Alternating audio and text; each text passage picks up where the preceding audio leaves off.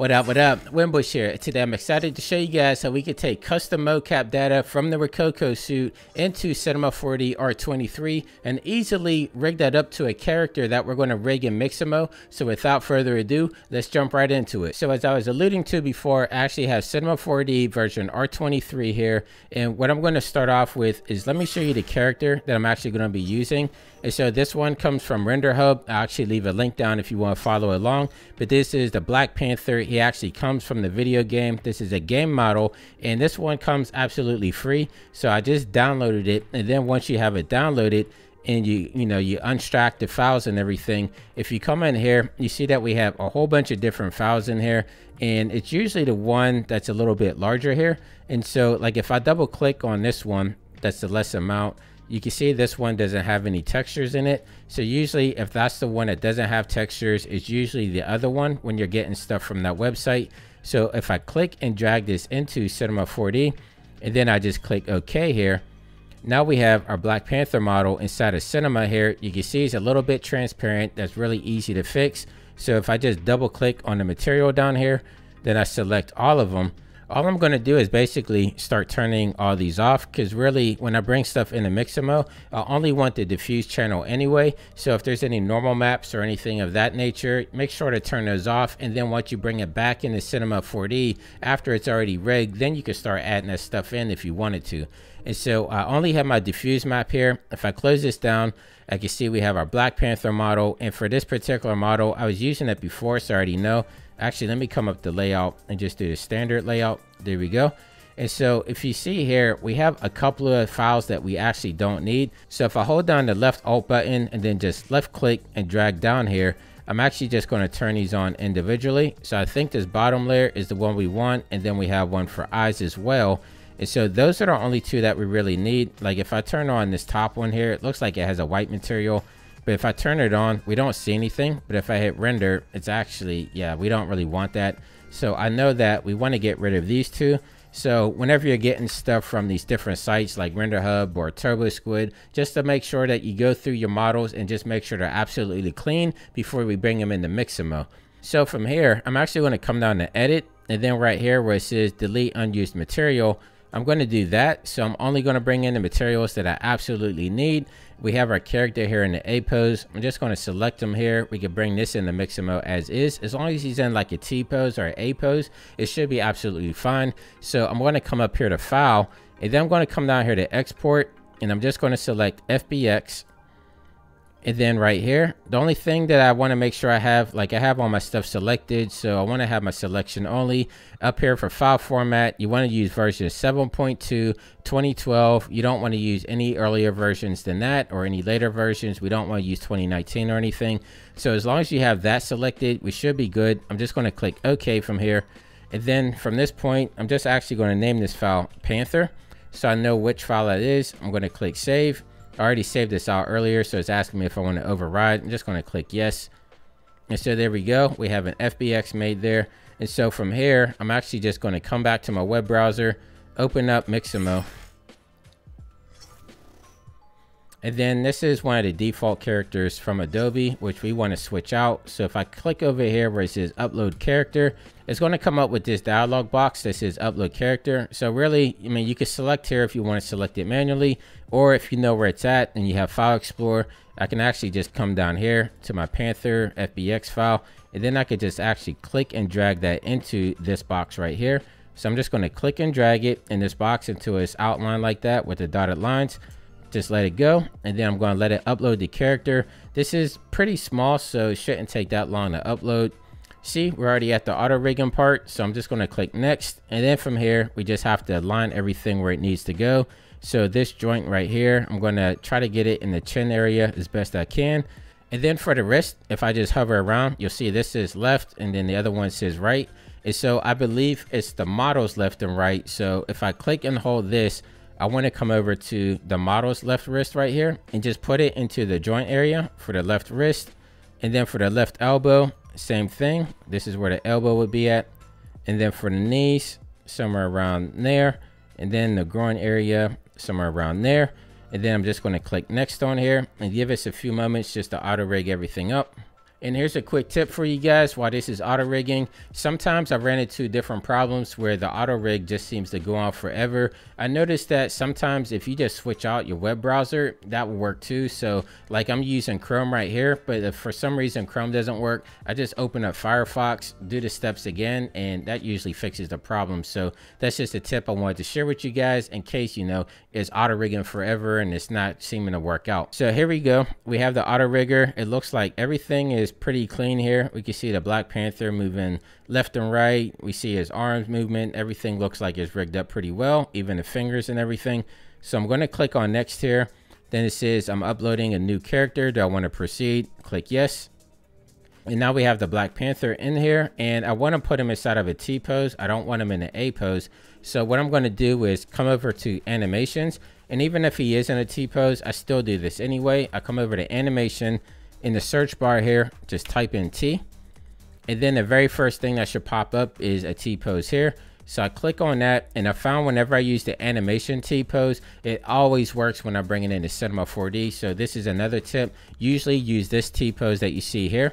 Then from here, we basically just want to click download. Just leave everything at default, click download from here. And then depending on what web browser you're using, like I'm using Chrome, so it usually shows up in the lower left-hand corner. Looks like everything is downloaded. So I'm just going to minimize this. And then I'm going to actually go to my download folder, and it should be called T-Pose. So I'm just going to take this, click and drag it into Cinema 4D, leave everything at default, just click OK. And now we have the Black Panther in our scene. Everything looks good. And so what I'm going to do from here, I like working in a clean slate, especially when I'm bringing in outside mocap data. I'm going to select both of these here, come over to object, come down to group object, and then it's going to put it inside of a null, which I'm just going to name Panther, like so. And then I'm just going to make sure it's selected, go to edit, come down to copy, and then I'm going to come over to file and just make a new project. And then I'm just going to paste that into my scene here.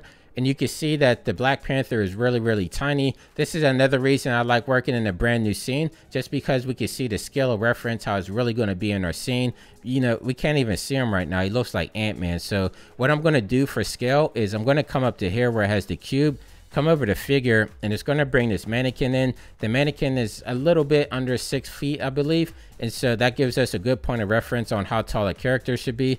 So I'm going to click on the Black Panther here. I'm going to actually come down here to coordinates, and let me drag this up a little bit so we can see it. And then I believe for this particular character, I had him at like 125 all around. So X, Y, and Z, I want to do 125. Then just drag him up till he's hitting the ground plane there. So that's a little bit over 6 foot, which that should be fine. He's a superhero. Should be a little bit bigger than the typical man. So now we have the correct size for our character in here. So the next step from here is I want to click on the Black Panther. I want to come over to tags, and then I want to come down to here where it says rigging tags. And then this is brand new for version R23. So this one is called character definition. I want to click on that there. And then if I open up the manager and I extract the skeleton, it's automatically going to put everything aligned to where it needs to be. So if I click on my torso, look at my hip, look at my spine, you see that we have the Mixamo joints already in here. Like even if I come down to fingers, it has all the finger joints correlated to where it's supposed to be. So this is quick and easy. I don't know if you guys saw my other tutorial where I actually went through joint by joint and put a constraint tag on them and had to actually link it to the Rokoko data. I mean, it worked, but this is a lot faster. So let me actually show you how we could bring in our Rokoko data into Cinema 4D. So I'm actually going to open up Rokoko Studio now, give this a chance to launch up. Okay, so once we're in here, I'm actually just going to click new project. I'm just going to name this one Panther, click over, and then from here I just need to tell it that I have my suit on. So I'm going to click on add objects and click on this W for Winbush. There we go. And now it looks like it's finding my suit here, which I already have powered up with my battery pack. So I'm just going to click and drag this under Winbush, and there we go. He turns blue. That's the color for my profile.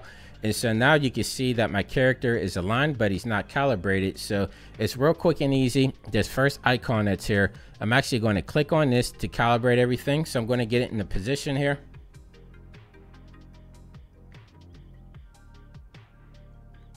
There we go. So now as I'm moving, my Rokoko character is moving as well. So I'm actually just going to do a quick motion capture for you guys so we can bring that into Cinema 4D. So I'm going to come down here click the record button.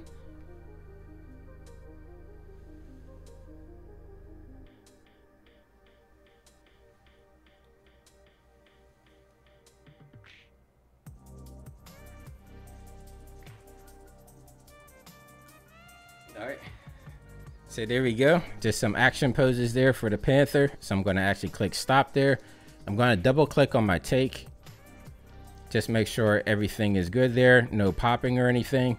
So I did a pretty decent, you know, it's pretty easy capture that we did here, so shouldn't need any type of cleanup or anything, just some really basic poses there. So everything looks pretty good here, so I'm happy with it. I'm actually going to right click on this and rename it. Let's name it Take Panther. And then I'm just going to right click on here and go to export.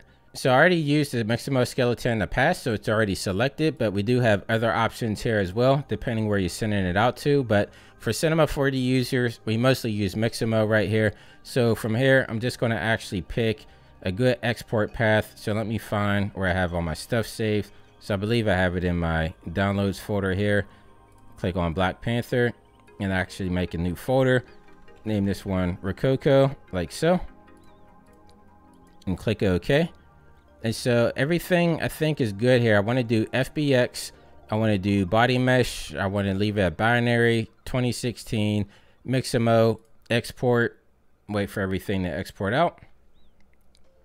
There we go. So we have all of our data that we need from there. So I can actually minimize that. And let me go into my folder and actually find where I have it. So my Rokoko folder, scene 1, Take Panther Mixamo. I'm just going to click and drag that into my Cinema 4D here. Click OK.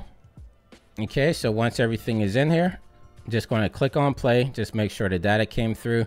So it automatically has a mesh and everything in here. It goes through all my movements and everything. It looks like, yeah, we got everything in there that we need. So I'm actually just going to bring over the Mixamo data here, but instead of Mixamo hips, I'm going to right click on it and just name it Panther. So I know what Mixamo rig is what. So I'm going to come over and copy it. And then let me come back to window, find the project folder that I'm working in, which is this one here. And then I'm just going to paste it in here. And so now we have our rig inside of our scene along with the Black Panther. So from here, it's the same exact steps I took before. I'm going to come over to tags, come down to rigging tags, and then come down to character definition. Click on that. And then from here, I'm just going to click on Open Manager. And since we're using a Rokoko skeleton, it should automatically pick up on that. So I'm going to extract the skeleton like so. And look, it has all the joints and everything in here. So I'm actually just going to close this out. And then I'm going to actually come down to our original one for the Panther. Make sure I have this tag clicked on. And right here, you'll see something that's called Create Solver. So I'm going to click on this. It's going to put a new tag in here. And from here, I can actually drag it into my source character.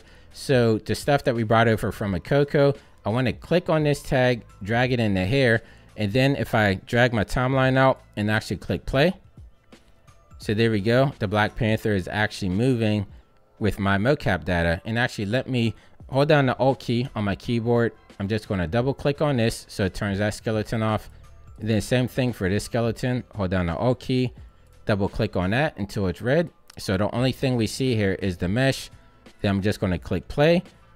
And we should have our mocap data onto the Black Panther there. There we go. He's flexing on him.